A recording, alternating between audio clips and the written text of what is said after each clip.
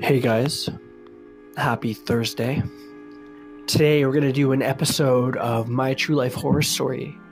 There is a warning here. There is a homophobic slur in this story. I'm not saying this to offend anybody. This is simply how the story goes. So when you get offended, don't come at me with pitchforks because I'm not coming at you. So this was probably back in 2017, 2018. I am doing what I do best. I am sending voice messages to people I consider friends through Instagram. So for friends, I probably sent you a voice message. Or if I like talking to you, we sent voice messages. So I'm sending a voice message to another horror tuber.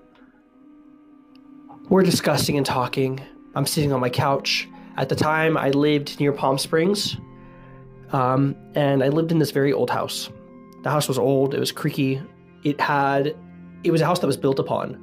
So the front of the house ended up becoming a large living room, and the attachment ended up becoming another room. It was very strange house. But it always had this strange feeling to it. For instance, I wouldn't like to go into the master bedroom. In the master bedroom, I always felt like there was a presence. It always felt like there was an energy. I'm not trying to sound all weird, moving fingers in a dramatic way. There's an energy. But it always felt like there was a sense of something negative there. And pretty much for the whole entire house, anything that was attached felt odd. So I'm sitting in the living room, the floor's creaking, I have nothing on, no television on, nothing. It's probably in the afternoon, about 12:01. Sun's not quite the brightest, but also not, low. So probably about 1 o'clock. We're having a conversation. We're talking. We have this whole conversation, we're speaking, everything's good, everything's fine.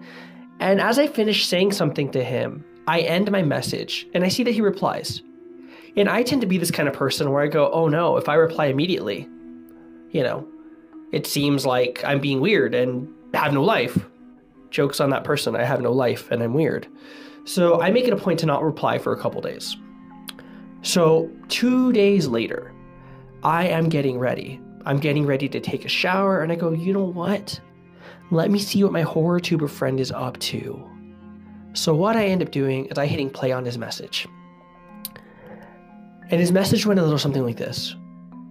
Whoa, dude, what was that about? Who's with you? My response in my mind after hearing that message, I go, what? What are you talking about? What? Who's with me? What are you talking about? So I go and play my last message that I sent to him. And I end up talking about some kind of movie or something. And in the background, I hear this. You faggot. Not even joking. That wasn't my voice. That wasn't me. I don't know how that voice came about. As soon as I heard that, my mind immediately started going to rational responses. Oh, it picked up a TV. Boom, there was no TV on. Oh, it picked up a radio or a Spotify.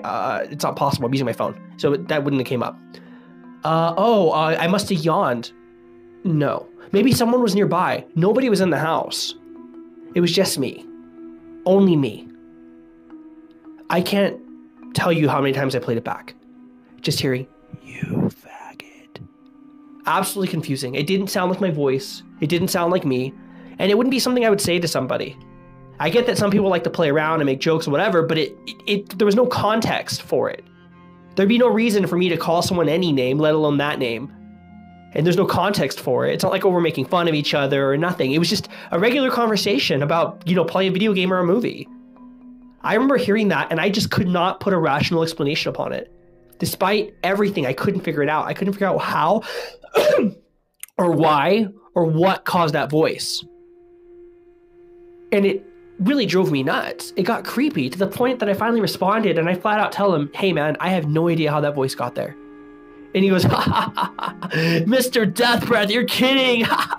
You're trying to make a joke. But seriously, who made that voice? I respond again. I'm not kidding. I don't know how that voice got there. That's one of those situations where it's just so creepy. I have no idea how that voice got there. I had no idea what caused that voice. Truly a scary moment. Truly a come to God moment. And as you know, I believe in Jesus Christ. I believe he died for our sins. I'm a very much strong believer in God. And that was one of those situations where I wasn't honoring God the way I should have. I was lukewarm. I was saying I was a Christian, but doing things that weren't Christian-like, not treating people correctly, medicating myself with various drugs, doing things that said I can proclaim that I loved God, but externally and internally, even though I was kidding myself, I wasn't loving God. Because God says to deny yourself, right? I wasn't denying myself.